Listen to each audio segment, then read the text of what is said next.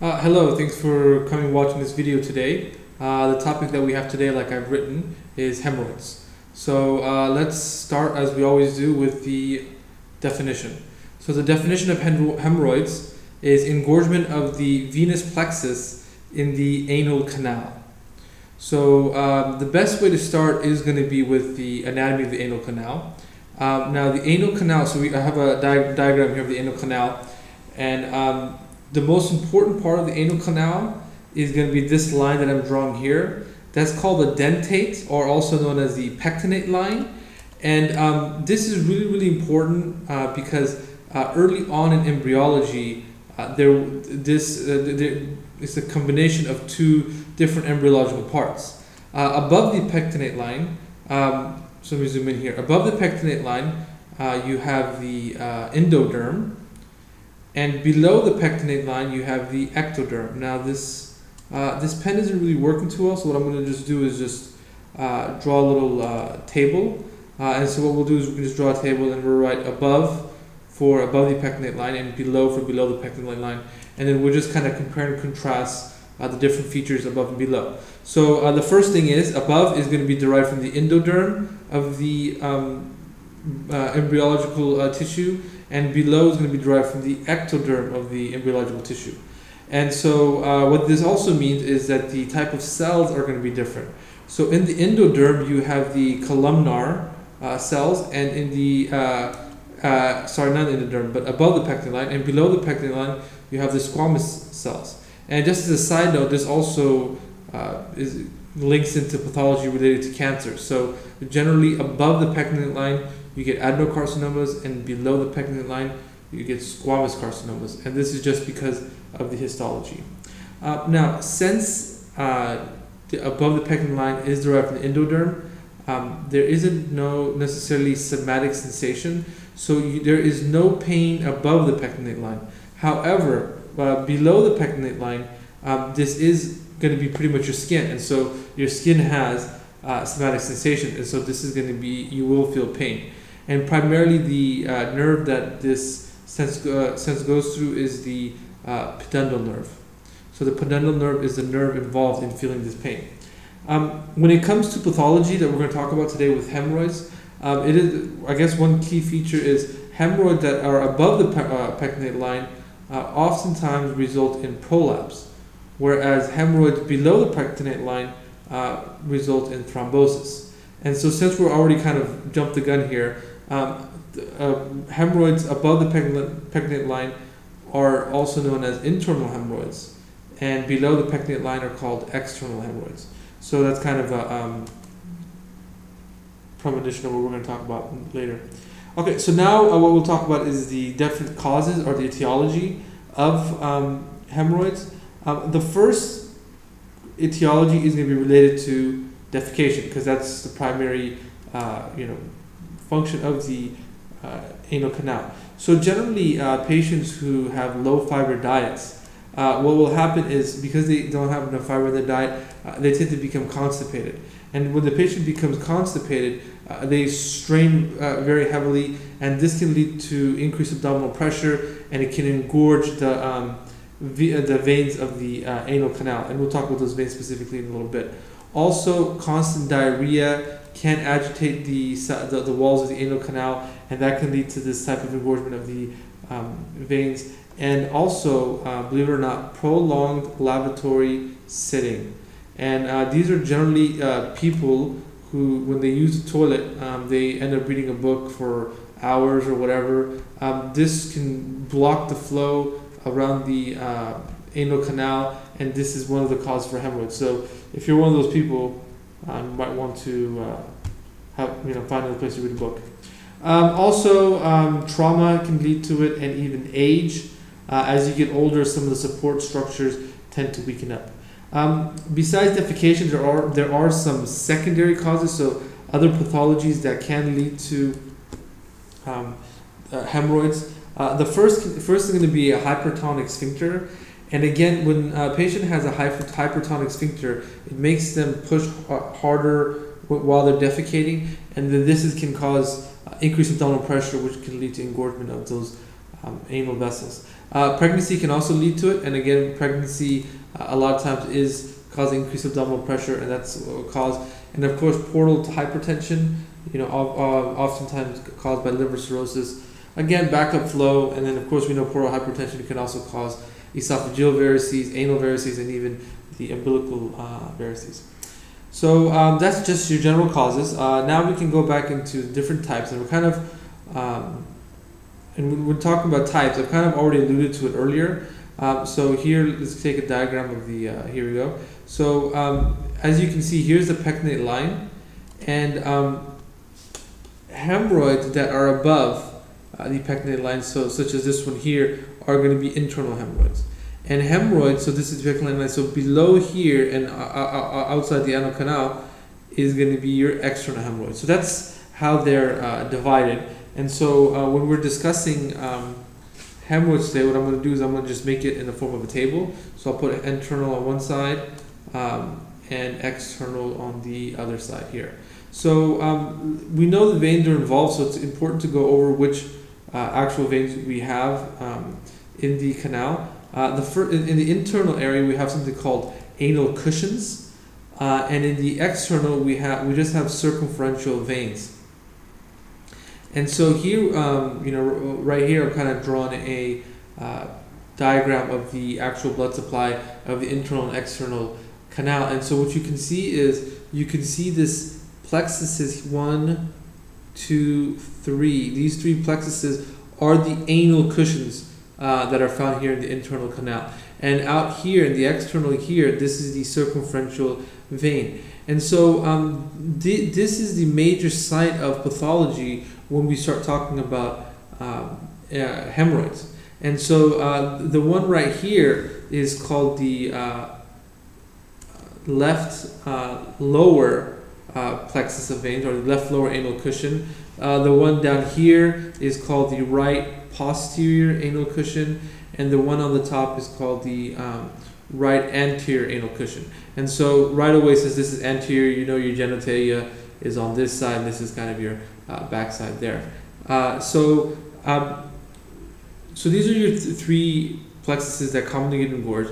And so since this is the main locations, generally what you have is you have hemorrhoids.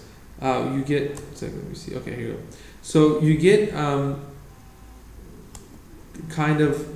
I've drawn here is, if you think of this as a clock, this being 12 o'clock, you'll generally get one hemorrhoid at the 3 o'clock position, you'll get one hemorrhoid at the 7 o'clock position, and 11 o'clock position. So the thing you want to remember is 3, 7, and 11 o'clock positions is where you generally get the hemorrhoids bulging.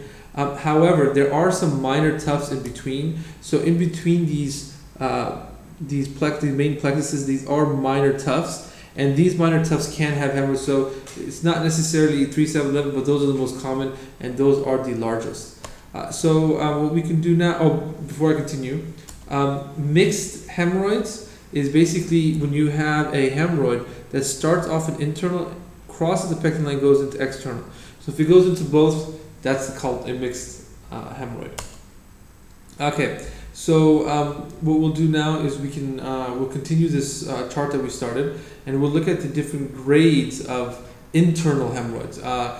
Internal hemorrhoids, since they prolapse, they have different grades based upon how much they prolapse. So the first one here is grade 1, and in grade 1 there is no prolapse. So you can see there's like just these 2 little like nuggets there, and so there is no real prolapse. And then on the right hand side we have a picture there, and you can see when you visibly look at the anus, there's really nothing there to see from the outside.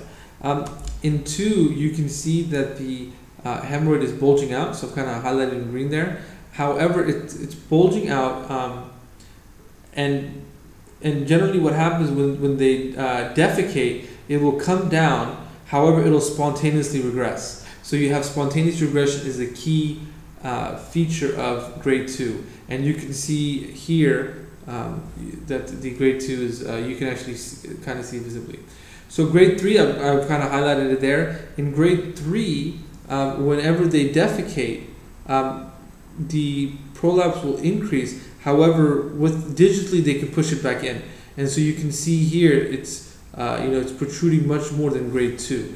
So digitally they can pull back to grade 3. Now the final most severe grade is grade 4. And so you can see it's the whole thing bulging out there. And you know, in grade 4, the distinguishing feature between grade 3 and grade 4 is if you apply pressure up this way, it won't reduce. It'll just stay out.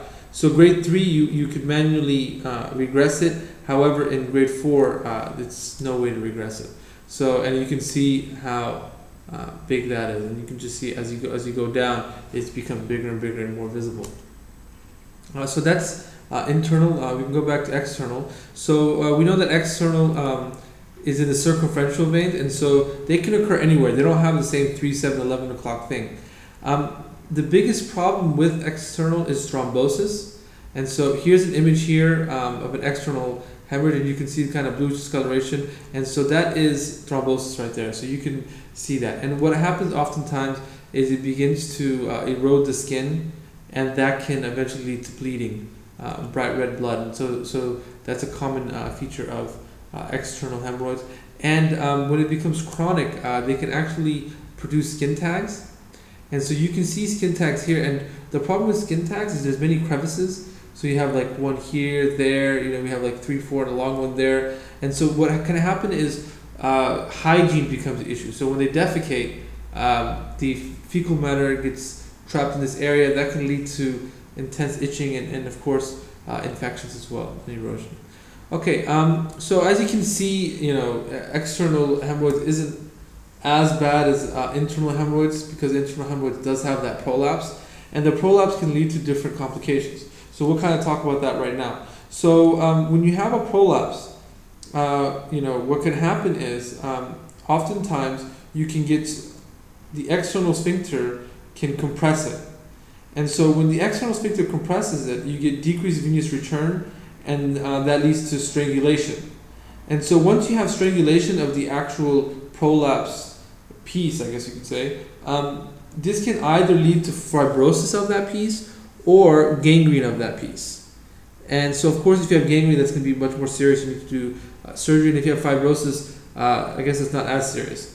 But once you have strangulation, what can also occur is you can have that piece ulcerate, or it can thrombose. And if it ulcerates, if it thromboses, that can lead to pain, and if it ulcerates, that can lead to bleeding. And this is the common symptoms of hemorrhoid is pain and bleeding, and even pruritus as well. But that's more due to just kind of some of the mucosa going out and causing itchiness. So generally, that's going to be your complication related to prolapse, especially if it's been there for a long time and it gets trapped into the sphincter. Okay, so how do we diagnose it? So let's kind of extend that there. So we're done with that. So now we're going to move on to diagnosis. First of all, you're going to want to do a visual inspection. And you do a visual inspection by first putting the patient in the lateral left decubitus position. Generally, if they have an external hemorrhoid, you can see it right away. However, while you're over there, you do want to try to rule out abscesses and fissures. And this is because many patients will come in saying, I have a hemorrhoid, but it's not a hemorrhoid. It's just a common condition that they know of. They might just have a fissure or an abscess. After the visual inspection is done, you want to proceed to a digital rectal exam. And so in a digital rectal exam, in a digital rectal exam, the first thing you want to check is for the tone of the anal canal. And you also want to look for any tenderness. And one thing you do want to remember that internal hemorrhoids oftentimes are not palpable. So just because you can't palpate something doesn't mean you can rule out hemorrhoids. And so obviously if that's the case, then we're going to have to also do an endoscopy, also known as pathoscopy. And what you generally will find is like a bulging blue veins. And so if you see that, then you pretty much diagnose internal hemorrhoids at that point. There's no really need to do any more investigations, labs, imaging. Sometimes if it's been chronic or if it's really, really bloody, you can do a CBC to rule out anemia, but that's very, very rare, so not commonly done. So once you diagnose it, of course, we want to go into treatment. So we can talk about that. The first line of treatment is going to be conservative treatment, and you're going to want to do that whenever it's stage one. Not stage one, let's say that. whenever you have a stage 1, you definitely want to start off with conservative, maybe even stage 2, you want to start off with conservative. And the first step is going to be diet and fiber. So as soon as you can change their diet, maybe give some fiber supplements, get exercise, that can help some of the symptoms a lot. And actually, it has been shown to actually decrease the hematochezia that they might have. And hematochezia just means blood in the feces.